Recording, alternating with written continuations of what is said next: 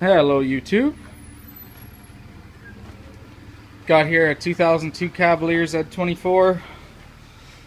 I'm going to show you guys how to do a wet-dry compression test. I haven't ran it yet. Got my compression tester on cylinder number 1.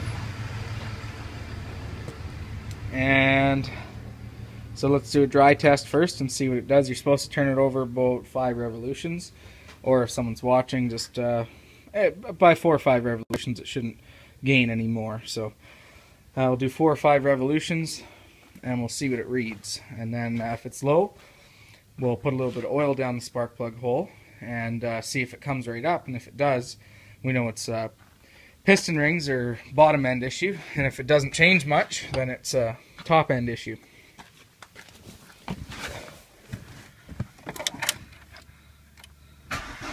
One, two, three, 4, 5, 6. 6 for good measure.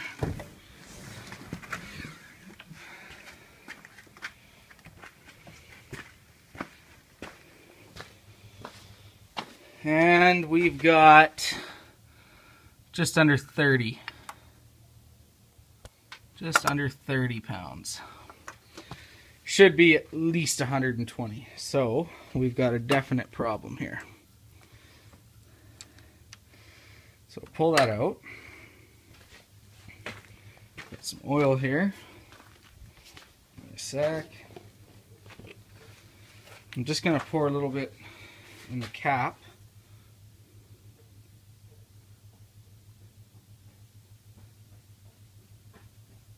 Two gas cans, no fucking pump.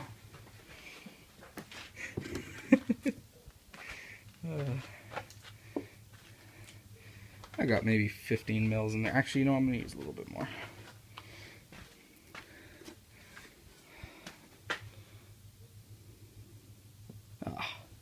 Too much.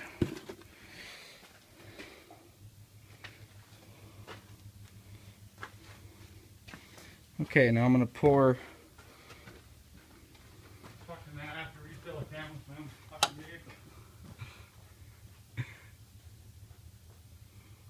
Pour it down the spark plug hole there.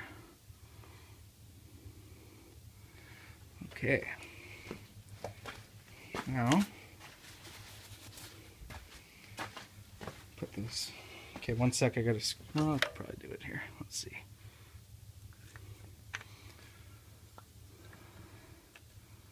Hang on. Okay.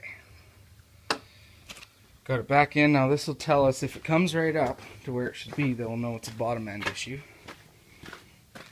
Now if it doesn't change much, it's the top end.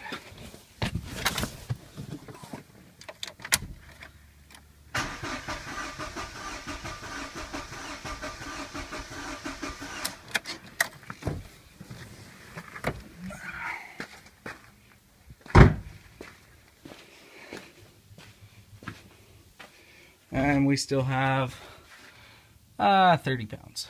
So we know we've got a burnt out valve or something of that kind of matter.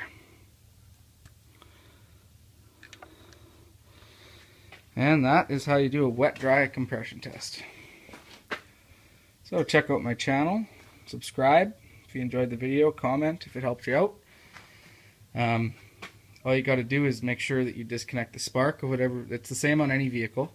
Disconnect the spark, which in this vehicle was this plug right here that plugged into the coil packs on this here cover. On this vehicle, that's for each of the spark plugs. So it's pretty simple on this vehicle. On other vehicles, you got to know what wire to unplug, etc. So it looks like we have a burnt out valve. So thanks for watching, and subscribe, comment, like, and have a good day.